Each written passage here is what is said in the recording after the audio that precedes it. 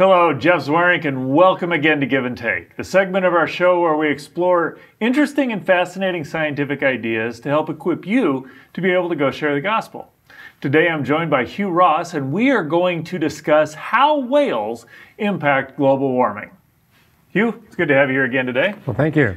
There's part of this that just seems a little incredulous. I mean, how can whales have any sort of real impact on global warming? So can you help unpack that for us a little bit? Well, it is incredulous because whales spew out a lot of carbon dioxide. They're animals after all, and they're big.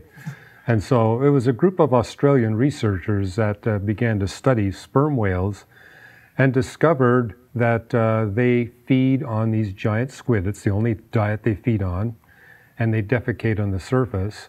And that the so presumably the squid are down lower and their defecation's up at the surface. We're talking thousands of feet below the surface is where they feed, but they come up to the surface to breathe and to defecate, and that they found that these giant squid were very iron rich. And that when these sperm whales would defecate, they would emit this soluble iron fluid, which basically fertilized the phytoplankton, which are on the surface of the ocean.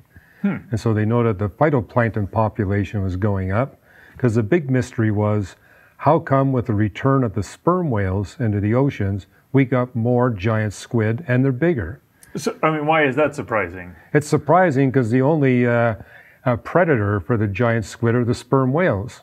So that is actually fascinating. Yeah, they're being eaten by these sperm whales, yet there's more of them and they're bigger. It's okay, so you got the whales, these sperm whales going down deep into the ocean, eating the giant squid, coming up, releasing all the nutrients on the surface of the ocean. So kind of a recycling effect, if you will, or redistributing the nutrients, which does what then? Well, what limits the growth of the phytoplankton in the world's oceans... So phytoplankton is... that would be like cyanobacteria. It's the simplest life forms on the face of the earth that engage in photosynthesis. So they're pulling carbon dioxide and water out of the environment and making sugars and starches and fats with it. So these are kind of some of the primary producers, if you will. They can just take what's in the environment and make the nutrients that other things are going to eat in some sense. Yeah, they're the base of the food chain.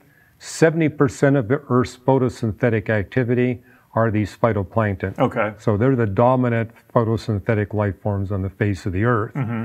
And so here are these sperm whales emitting this iron, which limits how much phytoplankton you got. So the more iron that these sperm whales put into the ocean, the more phytoplankton you get, which means there's more food for the zooplankton, which means there's more... So zooplankton...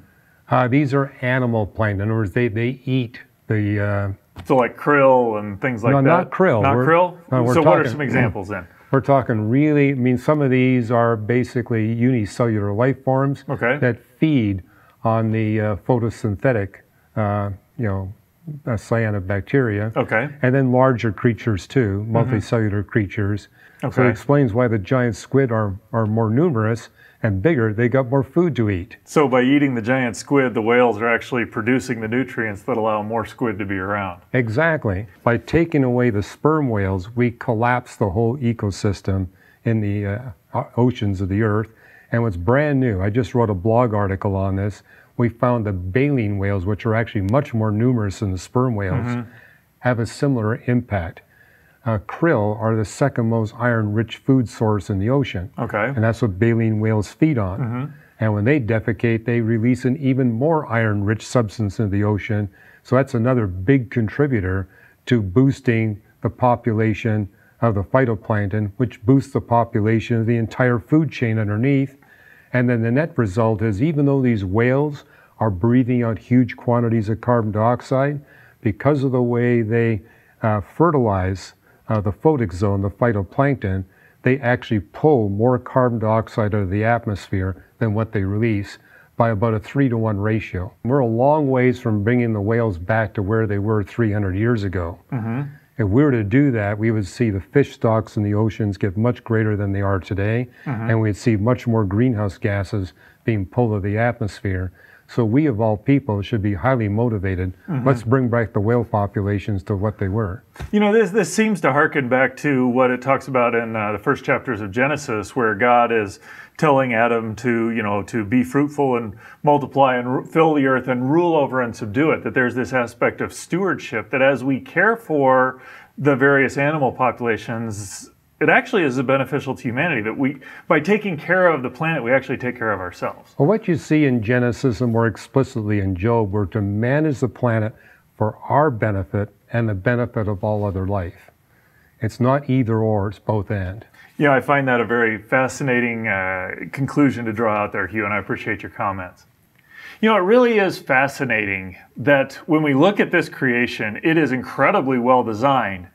But yet, as we look at how the Bible describes our relationship to creation, it's very well designed, but God has given us stewardship over it so that we can care for it.